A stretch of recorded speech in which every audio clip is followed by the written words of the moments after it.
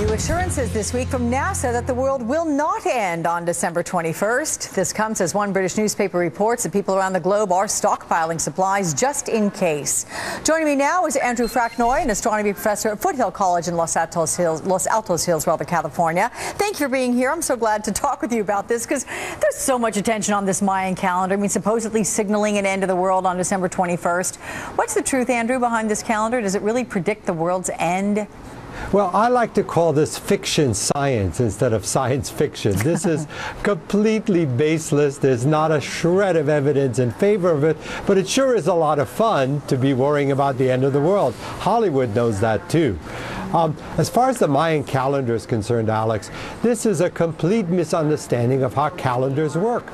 Look, we face this kind of calendar cliff every year when on December 31 you run out of pages on your calendar.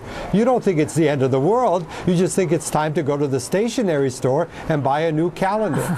And the Mayan calendar is the same way. We are, according to some experts, coming to an end of one of their long cycle of days, but they themselves, the living descendants of the Maya, confirm that that just means the next cycle will begin. All right, there is this prediction about this massive mysterious planet. I think it's called Nibiru, 4 times the size of Earth. It's going to come close to Earth and cause all kinds of disasters. Any truth there? Absolutely not. Nibiru, as it's called, is a completely made-up planet from the name of an ancient Sumerian god. Can you imagine, Alex, if there really were a planet that big coming close to us right now in December? Is there any chance that you and all your listeners could not see it?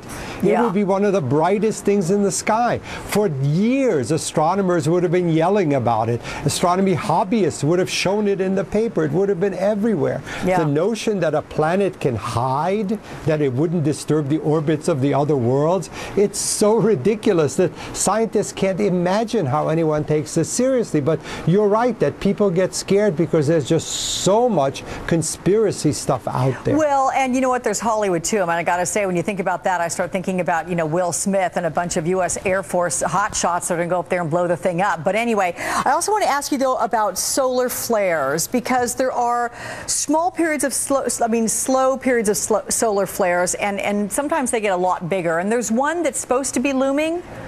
Well, no, actually, there is a regular cycle of solar activity where the sun gets a little bit more explosive on the surface, and there was all this rumor that the end of the maximum of that cycle will come in 2012, but it's not true. It's actually coming in 2013. These active regions on the sun are not generally predictable until they happen, and even when they do happen, they don't affect life on Earth. They occasionally damage a power grid in Canada, or they affect our satellites in orbit, but the notion that civilization would end or that MSNBC listeners themselves would be threatened, that's utterly ridiculous. All right, so my party plans on Saturday, the 22nd, they're good to go? Good to go, and I'm afraid we'll all have to pay taxes in 2013. Oh, that's a whole nother conversation. All right, thank you very much, Professor Andrew Fracknoy. Thank you. My pleasure.